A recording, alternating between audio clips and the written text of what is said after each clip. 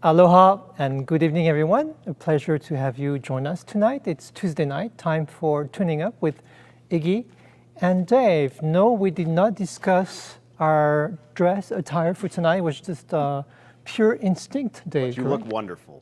So do you. Great minds think alike. So we had a week to do what, Dave? A week to prepare for the rest of the Sheraton Starlight series at the Waikiki Shell. We have 4 more weeks, and suddenly we're able to have 2,700 people in the 8,000-seat venue. So we have been busy selling tickets, especially for Led Zeppelin on August 6th and Queen on August 7th, and also for the performances upcoming this weekend, a collaboration we're doing with the Liliuokalani Trust, music for and by the Queen, with an all-star lineup of just about every Hawaiian musician that... Robert Casimiro, Raiatea Helm, Moon Kakahi. Yeah. That will be the weekend of July 2nd, 3rd, and 4th, which will be followed by... The next week is West Side Story and More, and that is with Sarah Hicks conducting with one of our Nahoku Opio Young Stars winners, Sophia Stark, singing 2 selections, and also we'll be joined by Makana and I think a surprise, it's not a surprise because I'm going to tell you, a surprise visit by one of our Tuning Up guests, Jeff Peterson, will be joining as well. And how are dear birds doing at the Shell these days?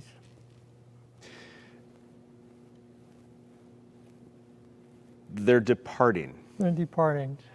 As you might have noticed that there's been more covering at the Shell. It reminds me of this artist, Cristo. I think he passed away not too long ago. He was about 84. And what he's known for is to wrap huge monuments or even like islands. And I think he wrapped a whole bridge in Paris and other places. So maybe he should have wrapped the whole Shell. And I don't know. I'm so glad that it made you think of some contemporary art. I think that's a great segue. I personally, it looked like the farmer's market, or perhaps Kailua Beach. Was what I saw, but we've been making steps, and the priority is making sure our musicians are comfortable and they're safe and they can play their instruments, and we can. The most important thing is the music, and we. Well, were able thank to you do very that. much, Dave, for taking care of so many things, wearing so many hats, and I know this is not the most pleasant item to take care of on your agenda, but thank you for taking time. Well, on to more important things. We've gone far too long without introducing our guests. That's right. Very special guest tonight. I've known her.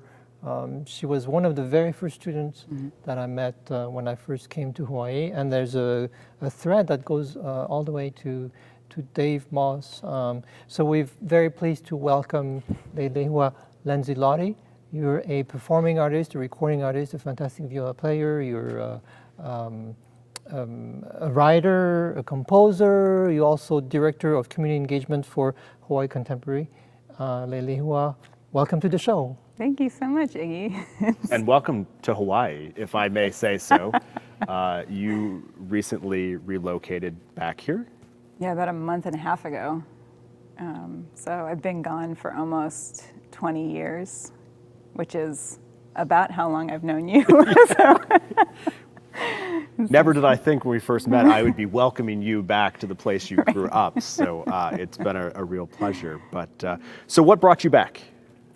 I'm so grateful in this time when a lot of people have had a really hard time with jobs, and throughout the pandemic, that there's been a lot of hardship here in Hawaii with people losing jobs with the tourist industry, and of course our musicians and people being out of work. That's just kind of a miracle, and I feel so grateful to be working with this team at Hawaii Contemporary, as Iggy mentioned. And I just really believe in the vision of the executive director, Catherine Don, who's originally from Maui and has had a huge career in Asia and has a really cool vision for the organization. And so I just thought it was a great opportunity to come back. And I think the time away, I felt like I wanted to be doing something more concrete in the community, and it's been a really cool opportunity to meet all these people that I wouldn't have necessarily met immediately, who are in it doing the real work. So I'm very grateful to have that job to come back and have some stability as we know too well as musicians in this time.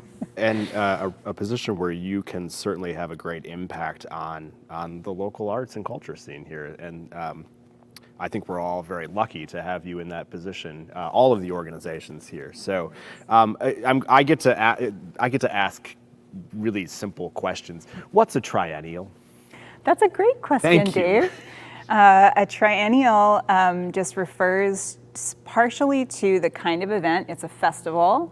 And the first part of it, the triennial part of it, means it happens every 3 years. So next year, in 2022, we're having an 11-week event that we'll be able to announce more about in the fall with artists from all over the Pacific and local artists, really celebrating place and a lot of our local venues.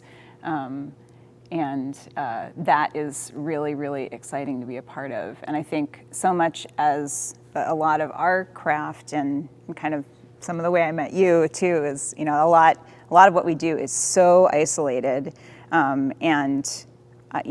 love teaching and I love interacting with people. And so to be in a position where I can be doing that concretely and learning from people who do it in other industries is really exciting, to then be able to plug it in a meaningful way in my musical projects, because I think, it's often sometimes, I think, big organizations, and we see organizations struggling with this right now with different issues, try to kind of strong arm the way they're used to working in music and push a kind of social change or engage the community in different ways that don't necessarily make sense for that community.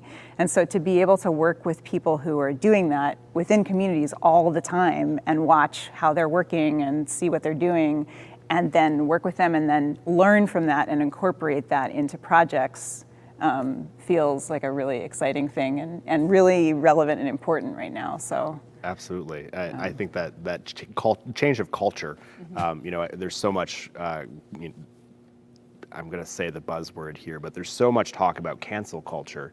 But I think that there is so much opportunity for change culture right now, where we can change the narratives of what's going on, and we can use arts and culture, and we can use music, and we can use art, and to really inspire a community to change for the better. And I was just today I was talking with our program committee for the Symphony next year, and we have a string of performances that'll actually be right here at the Hawai'i Theater that sort of align with some of when the triennial will be taking place. And can you talk just a little bit about the theme, the idea of the triennial? It's something that in our programming today, I was in my message that was going out trying to inspire them, because the message of this idea that the curators are working from, I think, is very inspirational. Yeah, and that was part of being excited about coming back. So the theme of the triennial is Pacific Century, and the Hawaiian version of the theme that's also a part of the title is E Ho'omau no Moana Nui a Kea. And breaking that down, if you don't know about wehewehe.org, it's an amazing online Hawaiian dictionary. You can look up Ho'omau or Mau, which has a lot of really beautiful different meanings, but renew, or it's a really deep, complex word that I don't want to oversimplify by translating. And then Moana Nui a Kea refers to the Pacific Ocean, but Moana, right? Everybody loves Moana, right? She's named after the ocean. And Akea is often thought of as refers to Wakea, which is one of the original gods in Hawaiian mo'olelo. So it's a powerful name also for the Pacific Ocean, and it's meaningful for the team also that there is Hawaiian in the title. It's the first time in the organization's history that there's Hawaiian in the title, and we've been talking about that, just the depth of the language and place, and so. Yeah, it's not about there being a kind of looking backwards or looking forwards, but being present and being a part of what, I was talking to Aaron Salah about this today. It's not that about reclaiming necessarily, but illuminating these things that have survived and that are always here. And so, absolutely, I think it's it's really visionary of them to hire somebody who's not in the visual arts world, and to also be thinking about it in such a broad way, and to be focusing one entire full-time person and a very small staff on, community engagement, which is education and public programming, but through a more decolonial lens. And as far as I'm concerned, celebrating the Pacific, anything in Hawaii is celebrating the Pacific, but so much of what the Symphony has been doing is so exciting to be seeing and a part of that, and feels like it fits in so much with the importance of place and precedence. And this is something I was thinking about with some of the programming, but growing up here and having somebody like Iggy as the concertmaster was just, it was normal to see somebody like Iggy who was the concertmaster, and it was normal that, like the Queen, Nuli'uokalani, is a composer, and it was normal that we had this really diverse orchestra of people. My first violin teacher was a Japanese woman, and you just didn't think Hiroko about Primrose. it. Sorry? Hiroko Primrose? Yeah. And just, there was so much precedent of the possibility of seeing people like yourself in these positions that were really, really excellent. And I don't think that that's something that's always possible for a wide community of people in classical music. And so we have that possibility here in Hawaii. It's so special, and I think that's why it's really fantastic what the Symphony's been doing and the possibilities of what the Triennial can do. And anyway. Before we ask the question that gets us back to how all three of us are weaved together here, spanning 20, 35 years or so. Speaking on this topic, the past 2 weeks, the League of American Orchestras conference was taking place virtually. It was digitally taking place. It was actually not literally. It was literally taking place virtually. But anyways, Mari Yoshihara, who has been a guest on here and who is a wonderful supporter of the Symphony, was on a panel talking about racial diversity within the orchestras. And I believe it's on YouTube. I'd highly recommend anyone interested in that to go take a look at this. We can throw the link up as we do on after the performance here, or after the show here tonight. But it's a really important topic to discuss right now, and I think it's really interesting to have someone like Mari, who's so well spoken about this, be able to reflect what we're doing here in the orchestra, which has been, it's been this way, but there's still more work to be done, and I think that's really important for us to recognize and to communicate going forward. So thank you, Mari, if you're watching, for your amazing support and ability to tell this important story about our industry. So. I believe, was she there with Jennifer Ko, a Yeah. violinist, and Jennifer Ko is a fantastic violinist who's been a guest artist of the Hawaii Symphony. Leilehua, so you mentioned that you work for Hawaii Contemporary, visual arts, fine arts, actually everything, but you grew up as a musician. Let me ask you a very simple question, and I'm so glad that I'm the one asking the question. What is art to you? I mean, okay, Picasso said something like, art is a lie that makes us closer to the truth. And there's a German movie director, Donner Smark, who said something like, art makes people change the way to see the world. Having your hands in so many art forms, what is art to you? I think a big thing I've been thinking about through my own work and in this new position is that art is a chance for us to practice empathy. That's in a bunch of different ways. We have this really special thing that we do as musicians where everybody, especially now, my day, I feel like an old lady saying this, but how often do people come together and just listen to one thing all at the same time for 90 minutes? You know, it's so unique now. It's more and more unique that that's something that people would do, to all sit together and listen. And it's not that they're thinking the same thing, but they're all in that space, and maybe they're sitting and they're listening to this composer they've never heard of, maybe Michael Foumai, and they're, if they're not used to contemporary music, they're experiencing the chance of seeing the way that this person who's living, who they get to see in the audience, is experiencing the world, and try to process that and have it change the way that they are experiencing the concert. And they get to practice that with these different voices, with Florence Price, which is so cool to hear that live finally. You know, that's something that is really special about what we do, and they're practicing that empathy with how they experience the piece. But then afterwards, maybe they're talking to each other and they're talking about their experiences of the piece, and then they get to practice that empathy with people maybe they don't know, or with their relatives that they wouldn't have talked to in that way.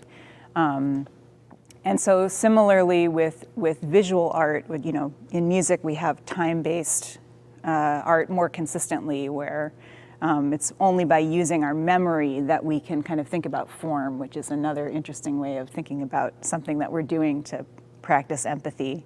But in visual art, to share that space and pause together and then practice that by different experiences of this physical art is another interesting way to think about that. So anyway, it's a very long answer. So practice empathy, do you feel that, I mean, is it cultivated, or is it trained? Because not everyone who goes to a concert or who see a painting at a museum will be able to grasp some of your concept. Do you think it started at an early age, or is it instinctual? I think it's always something. I mean, the world is always changing, and there's always, you know, kind of different ways that people are dealing with the issues that are going on, even if they come in cycles. And so I think that's an interesting way to kind of, even if it's something that you think you have an opinion about, to revisit it. And there's certainly things that I've gone to see in, you know, when I used to live in New York, and I'd go to some show with my best friend who was so into this composer, and I would totally hate the thing that we went to see. But then I found that a year later, we were still walking around in the park arguing about it or talking about it. And I realized that actually there was this thing in this piece that I hated that was so powerful and evoked this emotion from me that it was interesting. And so, you know, I also think about that with my students too, that maybe a first step about that is, what didn't you like? Can you articulate what you didn't like about it? You know, and even that is something that I think we don't always get to practice. Like, how can you articulate really clearly what is upsetting you? That's another way that's an opportunity, that's something that we don't take personally, but. Yeah. Articulate using words, or using music, or using your own medium? Both. I think if they, you know, it's, my friend used to give me a hard time and say, well, if you hated that so much, you should write something, you know, like write what you want to hear, which is you know, a great, I think, Eliane Radige quote that she's, you know, there was a music I wanted to hear, and so I had to make it, which is, she's one of my favorite sound artists, composers. But, you know, then also just if it's not somebody who's creating, to be able to articulate that and discuss it, and then how that moves things forward in a way that's not, you know, politics or social issues that are often, it's harder for people to not get emotional about those things, or to talk through them in a way that's empathetic, or that is thinking about change. And so art is a little bit more amorphous in some ways, and it gives us this space to try that out and see how that could move us forward. So instead of moving us forward, I'm going to move us back, because the question that I start every show with is take us back to the very beginning, and we let you decide where that begins. You know, first Suzuki teacher, wherever you'd like. Sure. I think, well, I think the very beginning was having, parents who were really playful with things in the house and music, and, played guitars and both wrote songs and both, had a playful approach to music. And there's just as much photos of my mom, juggling as, like sitting me on her lap playing piano, as, building stuff with my dad or singing with my dad, so I think it was a part of this like greater play. And so then coming into, immersion. Being immersed in that. So that was my approach when I met Hiroko. I was, 8 years old. Sorry, before we get to Hiroko Primrose, I believe your parents are tuning in. So, hi, Luis. Hi, Salvatore, Mr. So, then you one of your first source of inspirations is the famous and great educator Hiroko Primrose. And she happened to move to Hawaii when I was in, I think, second grade, and so I wanted to go meet her. But at that point I was still wearing bright blue bike shorts and like climbing the banyan trees and never wearing shoes. And so and music is about play. So I went to my first lesson, having probably just climbed a banyan tree with no shoes on, and came in and she kind of looked at me and she went, "You're too old, but I'll take you anyway." And I was just this little 8-year-old. I was like, how am I too old? But she was really formal. We bowed at the beginning and end of all our lessons, and she was really traditional with Suzuki, and she's the one that suggested that I also start playing viola, because her husband was a really wonderful violist. William Primrose, who played a lot with Yehudi Menuhin. So I was always saying that I hated the E string, and so eventually she said, "Well, why don't you think there's this other instrument? Why don't you think about playing the viola?" And I remember the first time I picked up a viola for fifth grade orchestra and played it, and played the C string, and just felt the way it felt in my body, and just kind of immediately. It was probably this terrible school instrument or something. I mean, they're not so bad out there, but that was it for me. It's just kind of the feeling of it that was so different. Like Mr. Moss over here. So I mentioned that when I first got to Hawaii, you were one of the first students who I met. And, sometimes when you come from outside, and I was trained in France and then Indiana University, and I thought, okay, here I am in Hawaii, I'm going to show how it's done. And then I land here, and I hear you play as a solo player. I hear you play as a quartet, and that's when I realized, wow, I have a lot to learn myself about the authenticity of young students performing and training and listening to their teachers. So that was a very humbling experience to just discover how wonderful education and arts and music was here. I remember, Matthew Lamb, David Tam, or your string quartet partners. And I remember we would meet at school, of course, but there were times when we met at your place, just a couple blocks away from the school, and there was a kind of a telling moment when I heard you play. That generation of you in the late 90s, it was wonderful. So, yeah, thank you for enlightening me. No. Not just today, but 20-some years ago. No, I was thinking about one of those, the first times we had a class with you, because we were playing Borodin, and so we had this session with Iggy, and I forget what you were talking about, but he was trying to help us play Borodin in the phrasing, and he said something about this phrase, and he said it needs to have more, it's a je ne sais quoi. And my mom, who speaks French, the four of us looked at her like, please help us, what does that mean? And she said, I don't know. Of course we were. First.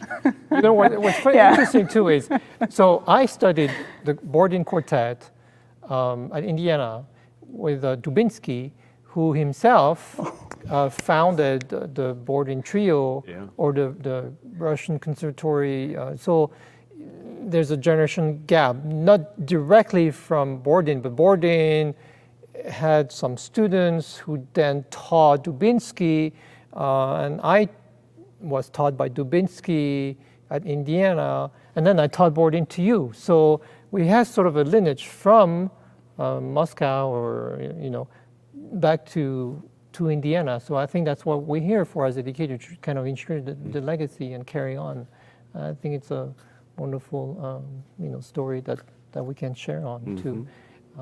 So before we get to you and Dave, there are a couple phases, but maybe Dave, is it time to introduce our... Well, this would be halfway through the show. It would be a good time to tell people that they can text in questions or comments, and you can text that to the number on the screen below here. And we'll get those and we'll answer those. And we have a quiz question this evening. A huge thank you to Hasser Wines for your sponsorship. Tonight we have, what do we have, Iggy?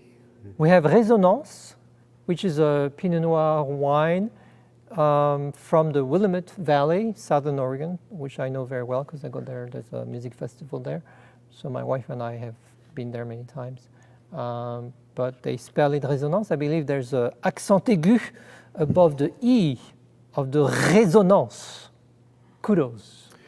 So our winner this evening with the correct answer will get a bottle of that wine. And we started the show by talking about the unfortunate fashion incident of this evening, the dark pants and linen pastels that the two of us... the two boys are wearing? Yes. And so we went that direction. So what is our question this evening? Our quiz question is, who is my favorite Hawaiian designer? And there you may are be featuring the designer? a big clue on stage. And another really interesting cultural story. Yes. We'll tell a little more later as we... Because there's lots of cultural stories when it comes to designers, but this one is particularly interesting. So Leilehua, so I've known you, you were at Punahou as a high school student. Mm-hmm. Tell us how we get to Dave. So I decided to go to Oberlin College and Conservatory. It's one of the only places in the country that you can really seriously do a double degree. And I started as a double degree in East Asian Studies and viola. And I was playing in a quartet when I was there. And as I remember this, although I know you remember meeting me sooner. Yeah. Mm-hmm. But I think how we became friends was that I had been playing in this quartet for a couple of years at Oberlin. And then when I was a junior and Dave came in as a freshman, I ended up leaving the quartet because I was doing other stuff and I was replaced, which, by the way, this quartet is still playing together. Wonderful string quartet that's doing mostly period quartet work now. The Diderot quartet. So I had left and Dave came in, and what would have been our quiz question, they said, oh my gosh, our new violist has the same birthday as you. And we were in the same studio studying with Peter Slowick, who, incidentally, both our principal violist and Anna Womack also studied with. Both guests on the show previously. Comments about the number of violists we've had as guests. And so then we met kind of because of being the two people that had been in that quartet, and that was kind of it. And then we were very close friends for the duration. The duration. Yeah, absolutely. So we only overlapped for 2 years, but I came back for your senior recital. And so after Oberlin, you went east. After Oberlin, I was at... Although east-west, yeah. you know, what is east, what is west, right? I kept moving away from home, I went to Yale, where the young artist who I saw the other night, who was wonderful. Oh, Erin, which congratulations to her. Yes, and I have another former student who also plays viola from when I went to Yale, in Queenie. Anyway, let's, yes. So I went to Yale for my master's to study with Jesse Levine.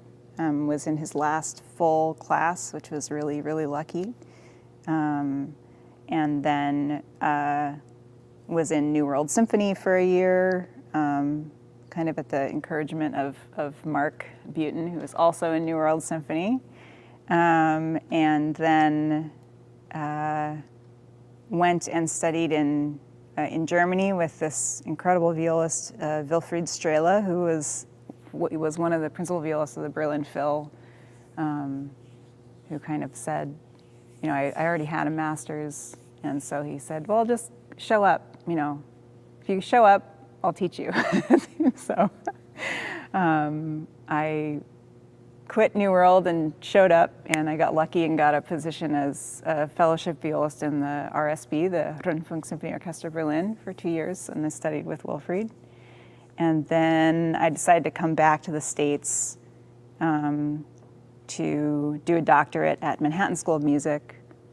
And then overlapping the end of that was teaching at NYU, and then was teaching out in Colorado at University of Northern Colorado.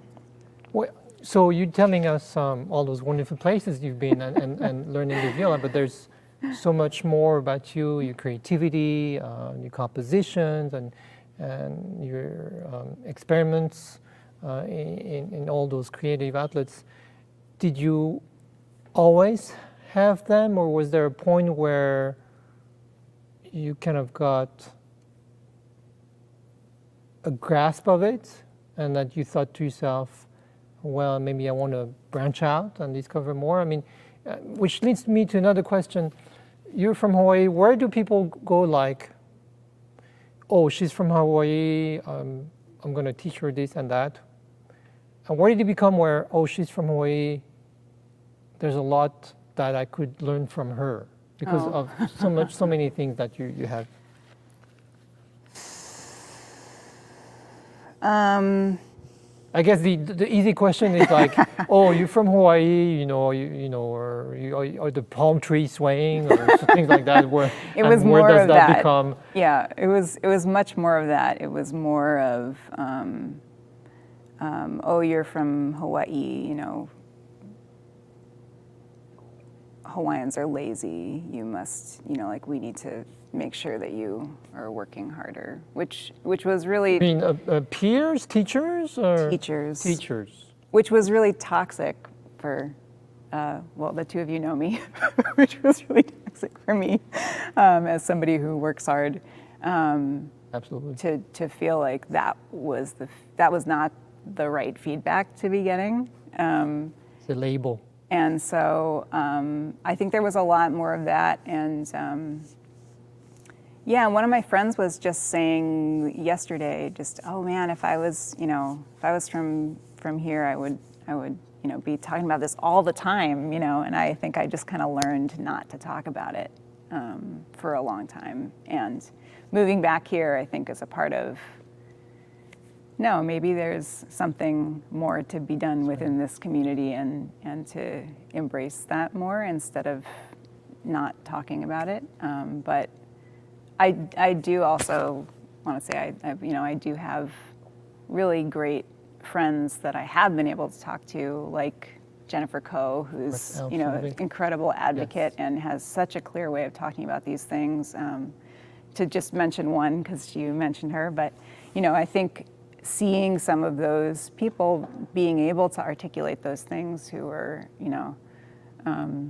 going through different experiences, and then also just kind of plugging into different communities, and kind of finding that courage in different ways was important, because I think that it's even funny right now. I hear myself being home, hearing right now, I can hear how much I changed how I talked even when I moved. And so there's a lot of layers of that, and I think I really value things like being able to work in Germany for a couple of years. That was really, really incredible, and I also am happy to be home. So like, who or what gave you the strength and courage and inspiration to go into compositions and writing, all those other outlets besides just playing the viola wonderfully? Oh, thanks. I was hanging out with a bunch of composers in grad school and took classes with Martin Bresnik, who's still a really wonderful mentor, wonderful, wonderful teacher.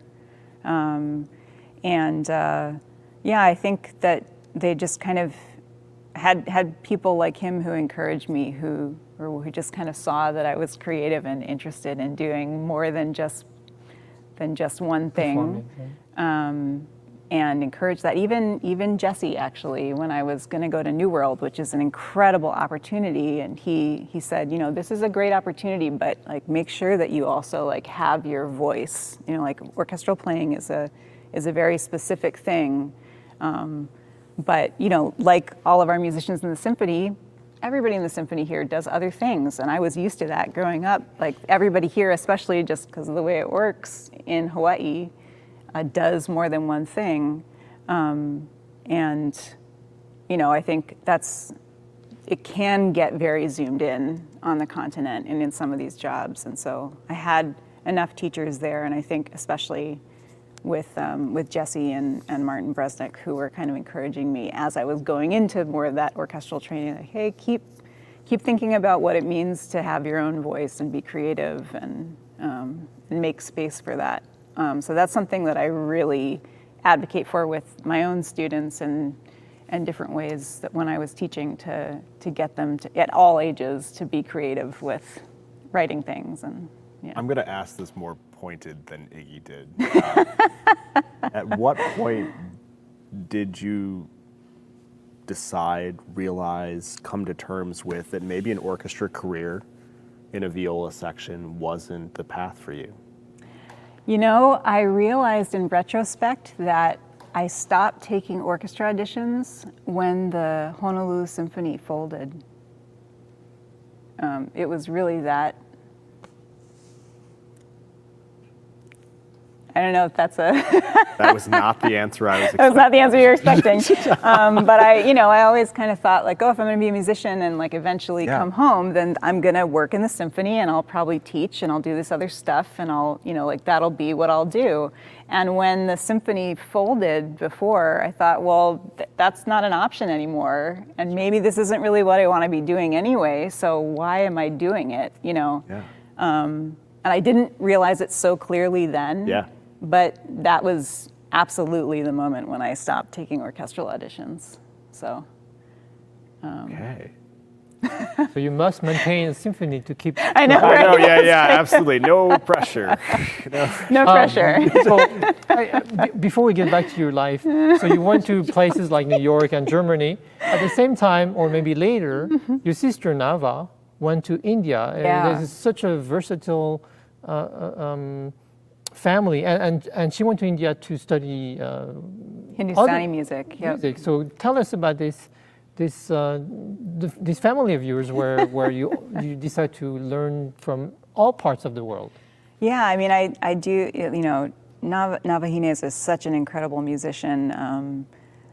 She was one of the 8 artists that was featured at Shangri-La in that 8x8 project that they did was that earlier this year? I think it was the very end of last year, maybe. Okay. Yeah. With the extended year that is. Yeah, exactly. Yes. Yes. It was in the past. in the extended 2020. Months, yes. Yeah. And so, yep, she studied ethnomusicology, and she's a really beautiful cellist and composer. And so she spent a long time in India studying Hindustani music. And I do think that a lot of that kind of, I can't speak for her, but is similarly just kind of how we grew up, just kind of being immersed in playing and working with different instruments, and just kind of having that be a normal part of creating and being as a musician. But. Great. So back to you created a composition. So you have a great website that invite everyone to browse, and your music is very creative, and it's more than just like tonal. I mean, there's so many mediums, but what I found that even though you use so many mediums, it's very cohesive in the end. Thank you. Of course, there's a lot of viola because that's your instrument, but there's something very strong about your music, I find. Thanks. And on the satellite level, you have some techniques. Tell us a little bit about shake, stutter, and scratch stops. Oh, yeah. So this is not the core of your music, but I just thought it was interesting. Oh, of course. As a kind of offshoot of what I was doing in my doctorate, I was working with this composer, Andrew Norman, who anyone that has talked to me for long enough doesn't want to hear about him anymore. But Andrew is a beautiful human being and composer and teacher who's currently teaching at Juilliard. He was at USC for a while. And I wrote my dissertation about his string trio, The Companion Guide to Rome, which, if you haven't heard, is an absolute masterwork. I've probably listened to it because of the dissertation more times than anybody else, but I never got sick of listening to it through all of that work on it. And Andrew specializes in these different sounds. And so as a part of that, I was thinking for this thing, you know, I wrote this big paper, but I was thinking I want to do something that's useful for other musicians because, and Andrew and I were talking about it, you know, when you play these new pieces, often there's not necessarily standardization, and there's all these different symbols, and it's confusing. And, you know, if you're working with an orchestra, you might only get a little bit of time to talk to them. And so, you know, it's usually like, oh, actually, that's a typo, that's an F sharp, and this, and you don't really have time to physically show them. And so we were just thinking, what would it be to have this more organic thing, which is, it's not the only thing out there, but you know, Garth Knox has a really beautiful website. Ken Ueno has a really beautiful catalog of his vocal techniques. You know, there's different people that do different things.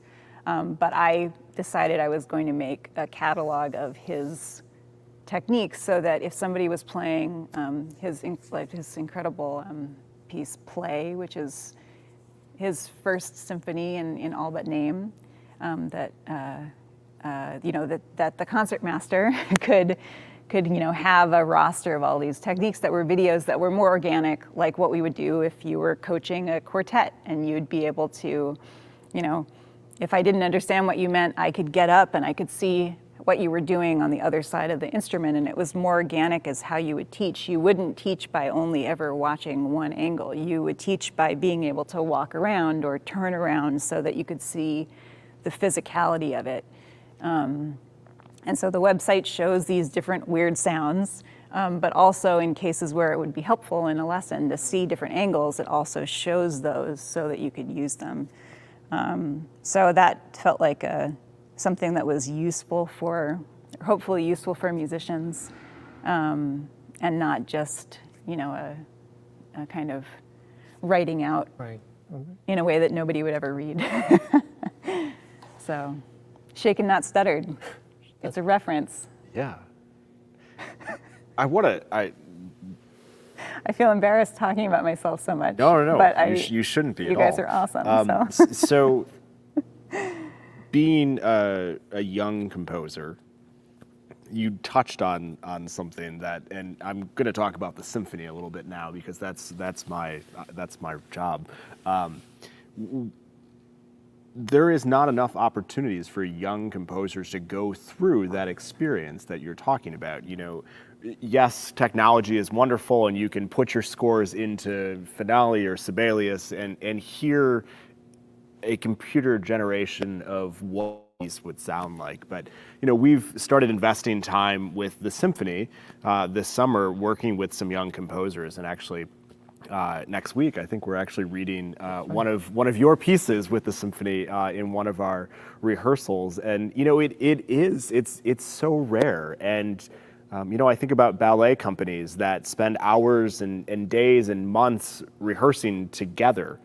That's not something we do in the symphonic world. You know, football teams, I understand, practice a lot together. They don't sit at home and run into a wall or whatever you do. You know, they practice together. And I think that's it's interesting for us to finally have this room to offer that to the young composers. Iggy, are you excited about something like that? Absolutely. It's exciting because we feel that we're part of the creative process. Yeah. So of course the root of the creation comes from the composer, but it's something new that we haven't played. You know, the music will be in front of us, and we might have practiced our own part at home, but we're only part of the puzzle, and the whole puzzle is the whole orchestra. And I believe Tom Osborne will be leading the orchestra. And so it's exciting because also you're with the composer, you know, it's not someone who's lived in the 18th century, but so in the presence of the living composer, and excited because they're hearing the piece for the very first time live, you know, like you said, it's not through your computer. So it's just something we need to expand. It's like if you only like use, I don't know, 80% of your lungs, and you need to be able to kind of expand your lungs, and that's part of the creative process, and I think it's essential. Yeah, I'm thrilled to hear you say that, and I think that one of the things that I'm hoping we're able to do, and we've been able to do it this past year through this show, amongst other ways, is that we can take the audience on that journey. That you know, a piece by Michael Thomas Foumai doesn't appear in a few in his case it appears in a few days, and it's a masterpiece. But it's that artistic process that I hope we can continue to peel back the layers of, to really show, you know, how and why this is relevant. This empathy that you spoke about so eloquently at the beginning of the show here. You know, why this is important. It's not a passive experience, that being engaged in arts and culture. It's something that, you know, we're all very much a part of. So I don't know how we got on that, but yeah, I mean, you see how powerful that is with an orchestra like the LA Phil. Yeah. That's really invested in Andrew's music, for example. It's just so different, and seeing them play his music is incredible, and it's so physical. His music is so much about physicality and the actual people on stage and what it means to be performing on stage, and so it's totally different to hear live. But also the orchestra has gotten to know him because he was at USC for a while, and is from California, and so especially with and the way that Gustavo conducts his music and was so dedicated. There's certain things where the conductor is supposed to stop at the end of the piece, and it's metaphorically a part of the piece, and there are certain conductors that won't do that, even though it's in the score. And you know, to have somebody like that who's really dedicated to taking it all the way makes the performance so much more powerful, and I think that's also for the audience. It's not just self-serving. I was at a performance of the revised version of Play in LA because I happened to be out there for some shows. And so I stayed an extra couple days so I could go to this performance, and I was so excited about it. And I had a nice seat, and I was, behind some other lady, and I could tell at first when the composer came on stage to talk, this woman sitting in front of me was just so annoyed about the new composer. She didn't want to hear the piece. She wanted to hear the second half. She was looking at her program and kind of making a bunch of rustly noise and really annoyed by the new piece. And you could see throughout the first movement, she was drawn into the piece in this really incredible way, so much so that by the middle of the piece, when there was something quiet and some people came in for late seating, she was annoyed by them because they were interrupting the piece because she was so mesmerized by it. And then in the last movement, this couple in front of me actually started holding hands. This older couple started holding hands at the point when the whole orchestra actually finally comes together, formally in the piece. And it was so interesting because it was just seeing these people that were not necessarily theorists, having these different experiences of really kind of shifting the way they were drawn into the work and getting these emotional, big, formal things in the piece subtly. And that's absolutely, Andrew is brilliant, but also the LA Phil and Gustavo Dudamel, were really dedicated to that. Yeah. Can I ask both of you a question? So you're talking about Los Angeles, and you also lived in New York. Dave, you found your niche with the Haymarket Opera Company, featuring operas from the age of enlightenment. So you could argue those are specific niche, but how would you convince markets such as Hawaii, where people may think, oh, we just need to play, I don't know, Beethoven 5, but how do you convince us? There's more to it, and there is a market, and there is a niche, but more than that, you can entice audiences to be enthralled by all these performances. How do you kind of peel the kind of stereotypes of the top 40 and just try to get a little bit, open your palette? So I think about when we, this summer, we took some chances with our programming. And I would argue that over the past year and a few months, the pandemic year, we expanded that repertoire through the digital performances we did. We were able to start, and it only takes one positive experience. And I think the Florence price that we did, I'm not going to name names, but there were so many people who came to me and said, holy cow, why has this not been performed? This is phenomenal music that's been overlooked. And, they're not all going to be winners. They're not all going to be, the Florence Prize Symphony No. 4. But I think that if, we use that as a building block, and then we connect two other pieces to that, and we take our audience on this journey, and we don't by any means forego, doing all of the masterworks that we love. But we have to look at those pieces when they were performed originally, when they were written, and what was happening in the world. What was the inspiration for those pieces? And if we talk about that, and use that as the centerpiece. Not that those are great works, but they came out of this cultural or social experience. Then I think we have the ability to do the same thing with any piece of music, and tell the story. The story from that perspective or new perspectives. As we go forward here, you will say this much more eloquently. I was going to say a little bit controversially, like, who is our audience? Yeah.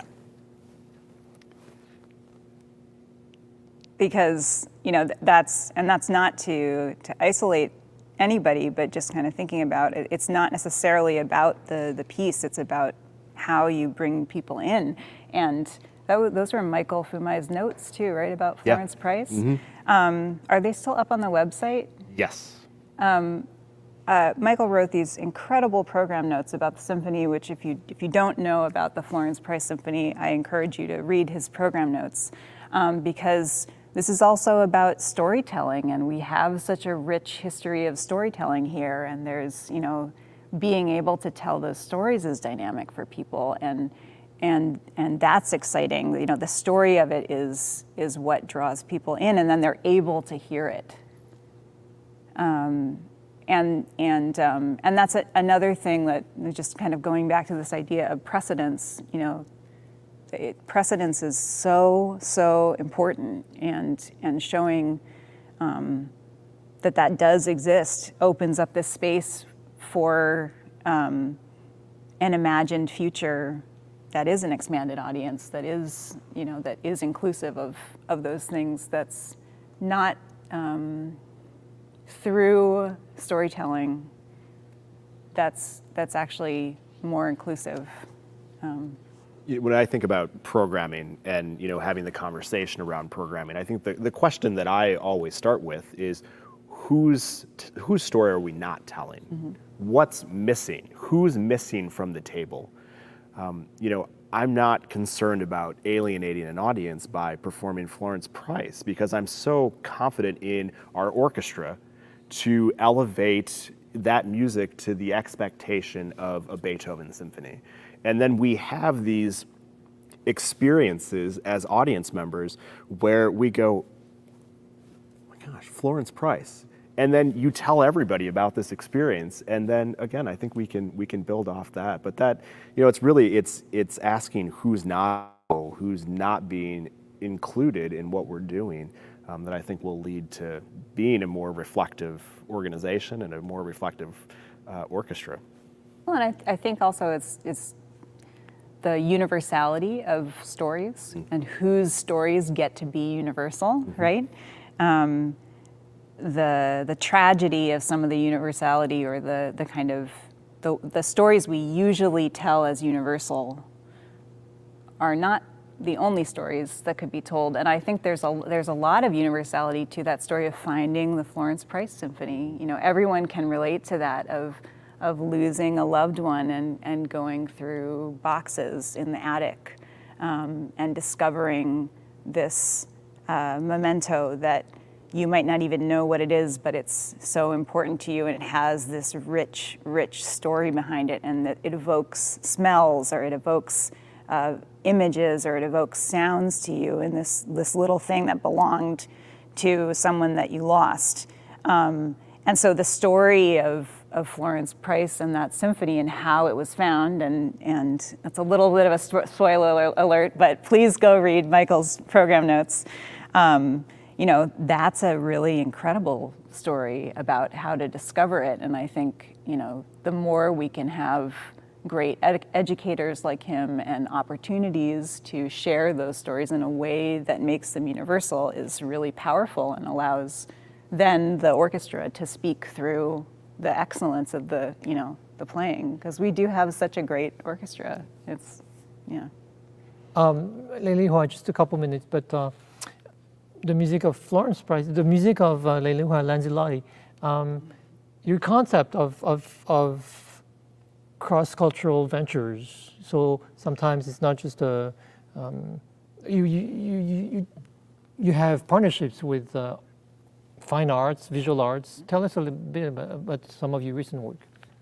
Well, one of the partnerships that's been really powerful is the Noguchi Museum, that I'm working on a new project with now, that maybe I'll save for another time. But they've commissioned me a few times to write pieces in response to the artwork, and actually get to play some of the sculptures, and the openness with which the staff there were so, you know, open to letting me do that was really wonderful, to just have people that are encouraging, that are saying, of course you can do this, you know, go do it, you know, and I was of course really careful, but I I didn't feel that I was established enough to be doing that.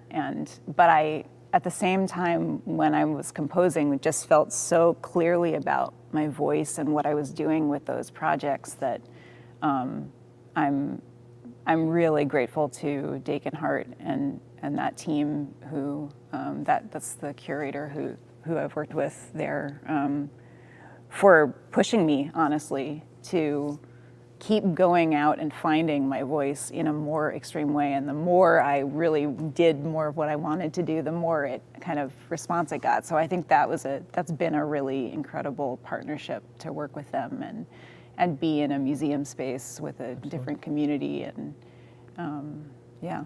So. Looking forward to discovering much more of that. Thanks. So we need to answer the quiz question this evening. So the correct answer is? Manaola Yap. And we had a winner. Barrett was our winner. No last name. I'm assuming it's Barrett Hoover. If not Barrett Hoover, I'm sorry you're not getting this bottle of wine. We'll correct that. But thank you for joining us. We really appreciate it. Oh, no, thanks for having me. It's very enlightening. Incredible to be sitting here with both of you in Hawai'i theater. Who would have thought? Yeah. Yes. So make sure you get your tickets for the upcoming performances here. Even with the increased capacity, we anticipate we're still going to be near a sellout for all the performances coming up. And the performances with the Liliuokalani Trust, the music for and by the Queen, it is going to be phenomenal. I've seen some archival footage of a previous education performance that we did in collaboration with them, and this is such an important story that needs to be told to a larger audience outside of Hawaii, and we hope that this can be a vehicle for doing so with this project. So please get your tickets for that, and we look forward to seeing you at the Shell, and thank you so much for your support, and thank you for joining us. Thank you.